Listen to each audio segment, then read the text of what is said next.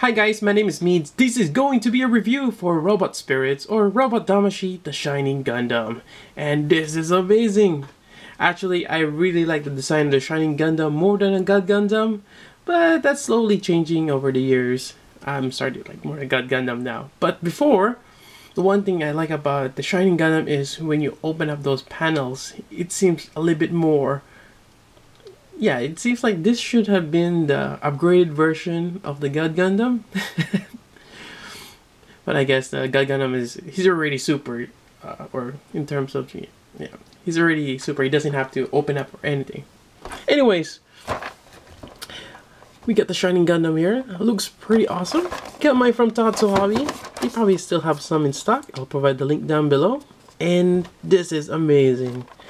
So far we already have the God Gundam, the Master Gundam, and the Shining Gundam. Wonder if they're gonna have the Rising Gundam or the other ones, Spiegel. I can't remember if they already released those.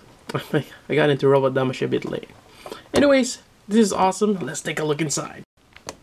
Alright, we got the Shining Gundam here. He looks amazing. But before we get started, there's a few things that we need to connect. And I did revert him back to normal mode as opposed to the super mode you'll see on, or out of the box.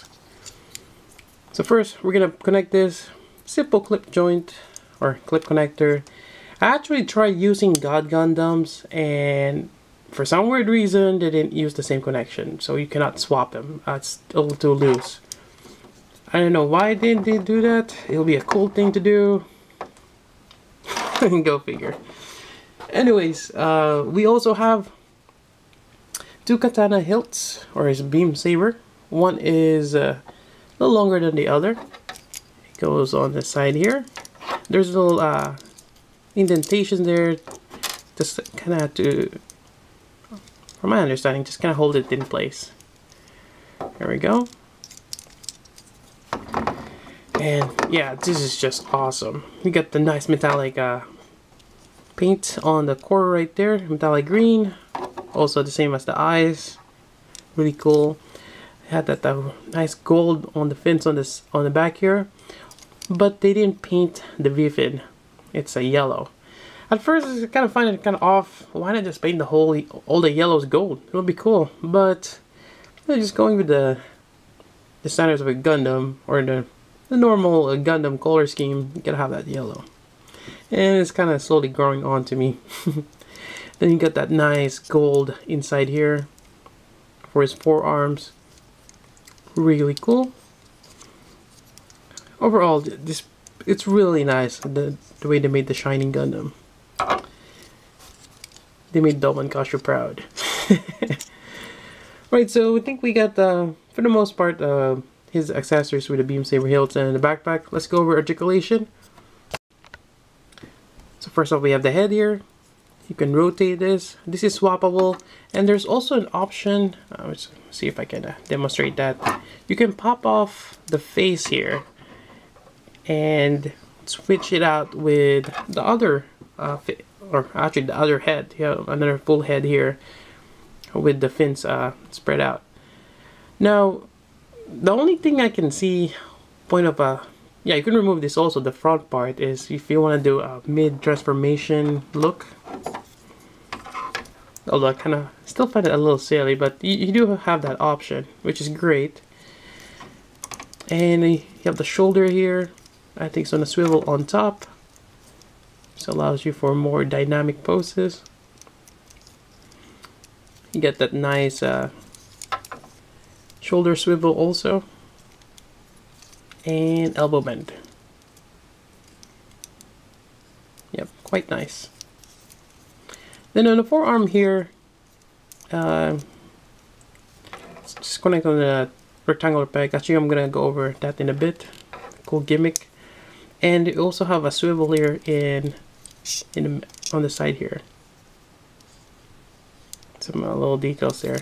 It's actually nice that they allow you to do that, because now you can do this. I don't think God Gundam has that ability to rotate this forearm guard. So that's nice that they added that. You can move that. Then you have the wrist joint. It's the same one that you can actually extend the joint. You have a little bit of a mid-torso articulation here, as well as the waist. Side skirts are on a ball joint, front skirts on that peg, ball joint on the back.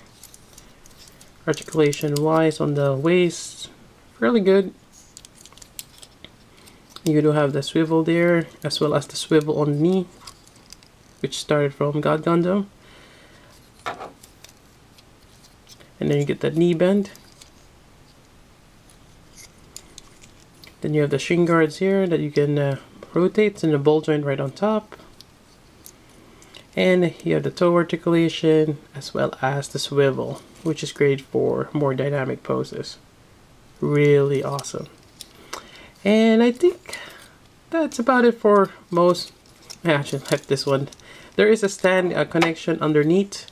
You can do this here, or maybe even here for the core fighter. But I'll probably place it here, and that's for later. Alright, I think that's pretty much covers for articulation, and let's go over the different pairs of hands he has. So we already have the closed fist. You also gonna have the dynamic pose with this, and this will have a slit on the back, which allows you to fold his hand up, which is great. Same thing with this dynamic pose hands. And last but not least, actually there's two more pairs. You got one for holding the katanas or his beam saber. And last but not least, you have the shining fingers, which is amazing. Alright, so I'm gonna go ahead and start with the katanas. I kinda just want to demonstrate that one. So we just go ahead and pop this out. So be careful on that joint, it does extend. And when you're putting the new one in, make sure it's all the way in, else it might tend to bend and break. Not good. There we go. Should even help to just pop this out so it's out of the way. There we go.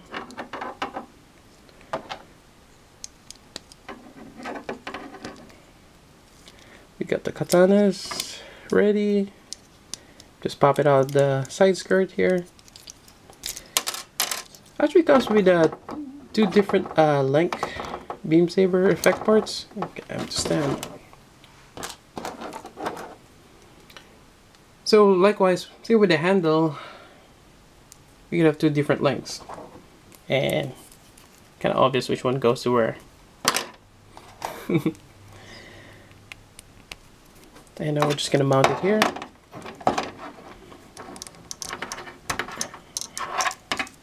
And another on here.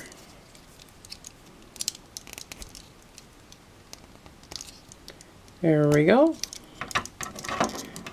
Really awesome.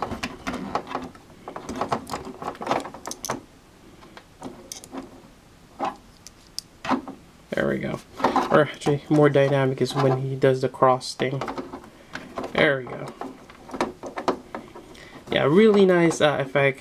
And it's not your standard beam saber effect part. It actually kind of has that serration, or that's kind of hard to explain what it is, but this cool gimmick with the beam saber. And there's a little bit of mist of silver on top, so when the light shines on it, it kind of glows, which is really good.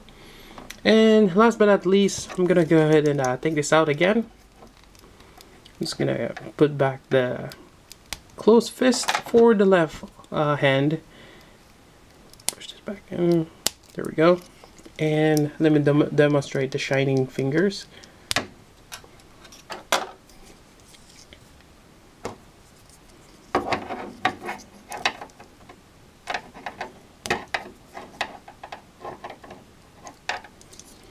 There we go.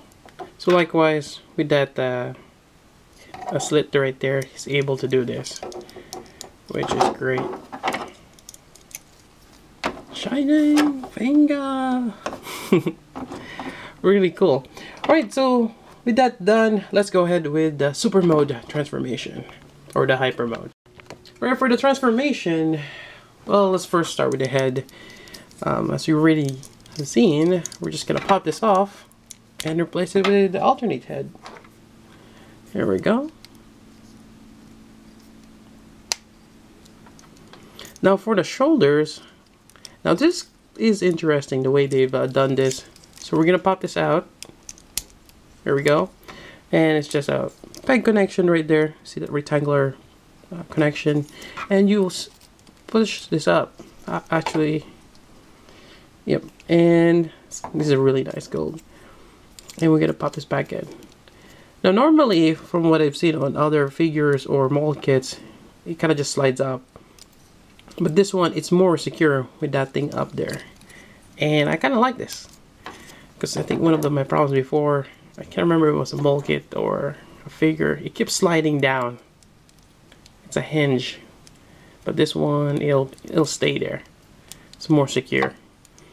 Likewise, it's gonna be the same for the forearm. I'm just gonna pop this out. You're gonna have that a different peg, which is raised. There we go. And that's really nice details there. Can't remember if that helps him to punch. There's thrusters in there, possibly. His rocket punch, or volleys of punch. And last but not the least, or there's no more. I keep saying last. There's a couple more. I'm too excited.